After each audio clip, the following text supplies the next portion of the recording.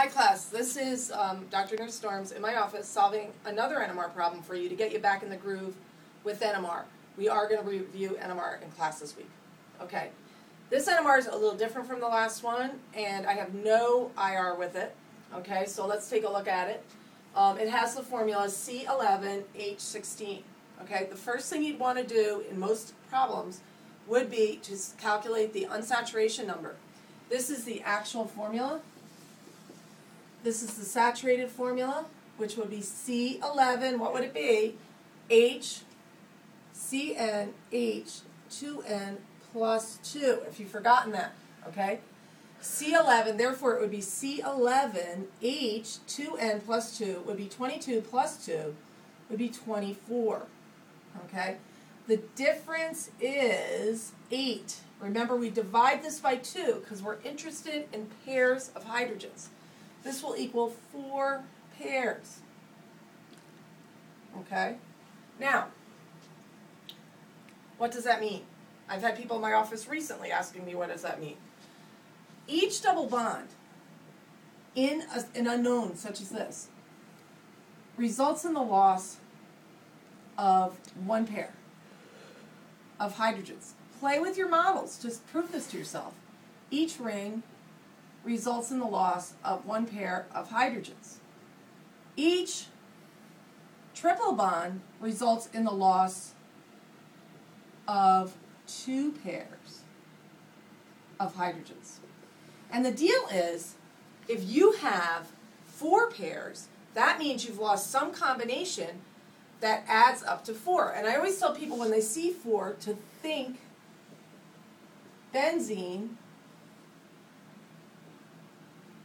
because a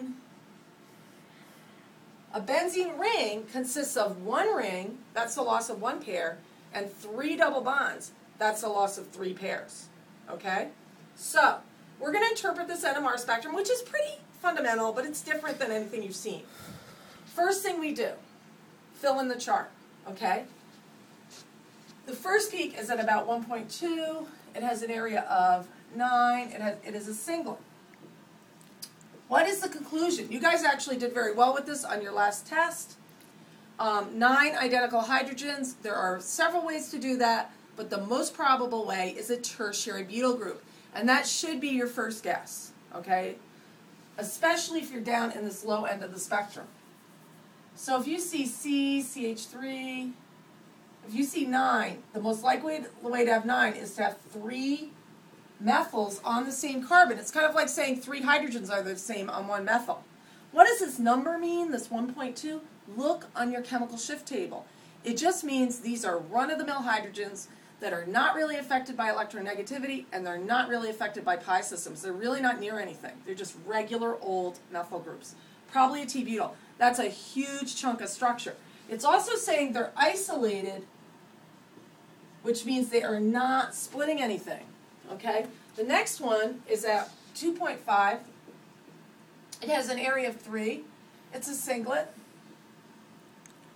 It's a methyl in all likelihood. That's the best guess. And once again, it's isolated. What about this position? What does that position mean? This is what I call carbonyl territory and also benzylic territory. So very typically, and look on your table to justify this NMR table. I want you to start using your NMR table more. If you have hydrogens on the carbon right next to a benzene ring, this is called benzylic, they will be around 2.5 ppm. Also, hydrogens next to carbonyls are in this range. Look on your NMR table. That's what I want to, that's the step forward I want to take with you guys. Okay? All right, next, last but not least, 7 parts per million. That should send off bells in your head. 7 is aromatic territory, right? One of the things that causes tremendous chemical shift change are pi bonds. Pi bonds create magnetic fields that add to the big field. Remember the big field? H0. Pi bonds, in benzene rings in particular, create a local field that adds to the big field such that frequency equals mu over 2 pi times H0. This is larger, you add these two vectors together, is larger than normal. Therefore, the frequency needed to flip the hydrogens is larger than normal. So when we see 7, we think, wow, we've got a benzene ring.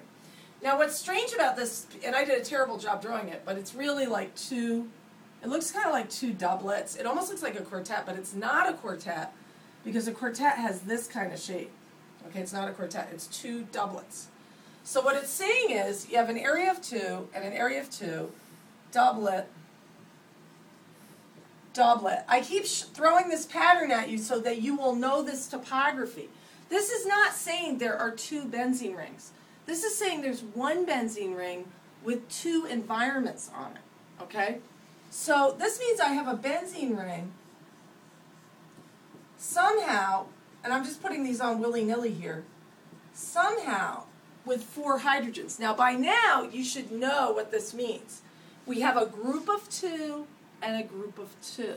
Okay, let's start putting our molecule together. It's time to do our piecing and our bookkeeping. So I am absolutely committed for life to this little piece here. I feel very confident about this, that we have a T-butyl. That is a terminal piece. The other terminal piece is this methyl that's off by itself somehow. Now we implied that it might be right next to the benzene ring, and I think it is, but I'm not going to attach it yet. So we have this benzene ring. Now, what is this data telling us? It's saying you have 2 groups of 2 that are each group is within itself identical. So I've got to have an H and an H like this. These 2 are identical by symmetry. These 2 identical by symmetry. If I have 4 total on the ring, I have how many substituents? I have 2 substituents, or 2 groups hooked onto the ring.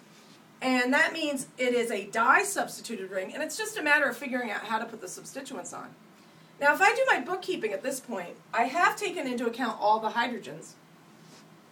Have I taken account of all the carbons? 1, 2, 3, 4, 10, 11. It was C11. So, really, all I can do, because this di-substituted ring is an internal position, is hook this on here and hook this on here.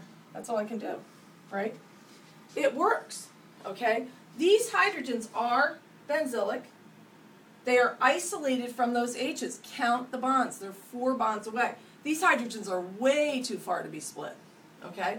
These would give an area of 2 and a doublet, and similarly, these would. I went over this problem because I want you to be able to deal with that kind of an NMR pattern on this test. Okay, you should be able to deal, this is what's called para-substitution. Para-substitution gives a pair of doublets in the aromatic region. Okay, so again, focus more on your chemical shift table. Okay, so that's the end of this movie. See you in class. Bye.